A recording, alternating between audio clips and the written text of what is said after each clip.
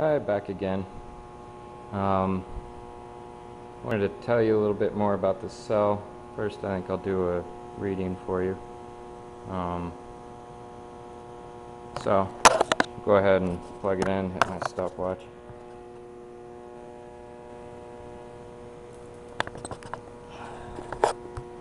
Okay. So we're getting our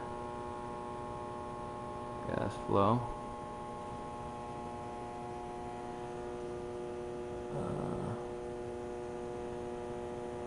Right around 25 amps, 11.3, and we're producing some gas.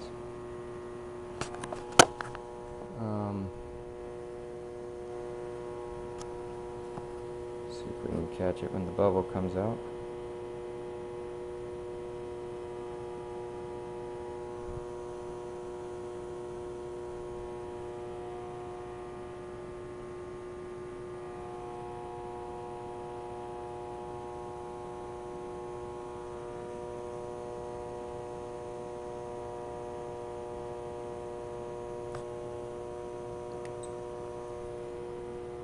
And we got 58 seconds, which I'm very happy with.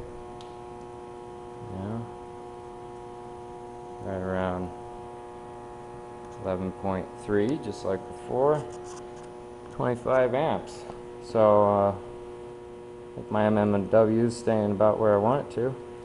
Wanted to say a little bit about my cell and how I made the plates the way I did very specifically because zero fossil fuel says that a taller cell is more efficient. It says it's like a chimney. So I made my plates 3 1/4 by 8 1/2, minus my gaskets. I was trying to seal off the ends here, you know, by making my gaskets this way, but I've noticed that I don't have a perfect seal at this top part of this, and the camera might be picking it up. I have some bubbles coming up. So, that's why there's water there in the front, where I was hoping there wouldn't be. I also am using 16 gauge. 304 stainless steel. First off, because somebody donated some to me, so it was free. And secondly, the idea was that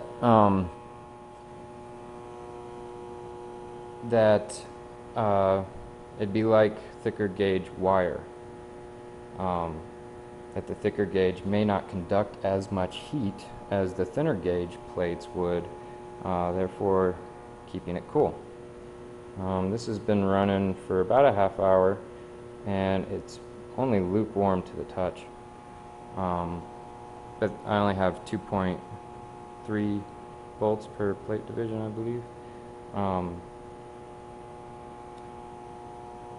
And I think that will prove to be the key to my design. The other thing I wanted to show you, I have terrible connections right now. Obviously these clip-on or alligator clip terminals are junk. I watched a EBN video with Scarecrow, and he showed how to solder these wires together, and I am learning how to solder, so I don't know if the camera will really pick that up too well. Maybe. So anyway, I'm using 8 gauge wire, and I couldn't find any female connectors to go with 8 gauge wire, so I just took some 10 gauge and I stripped everything off, and I bent the prongs out to where they would accept the bigger wire, and then lightly crimped them on, and I soldered them on, and then once I put them on my plates, I will solder them to the plates also.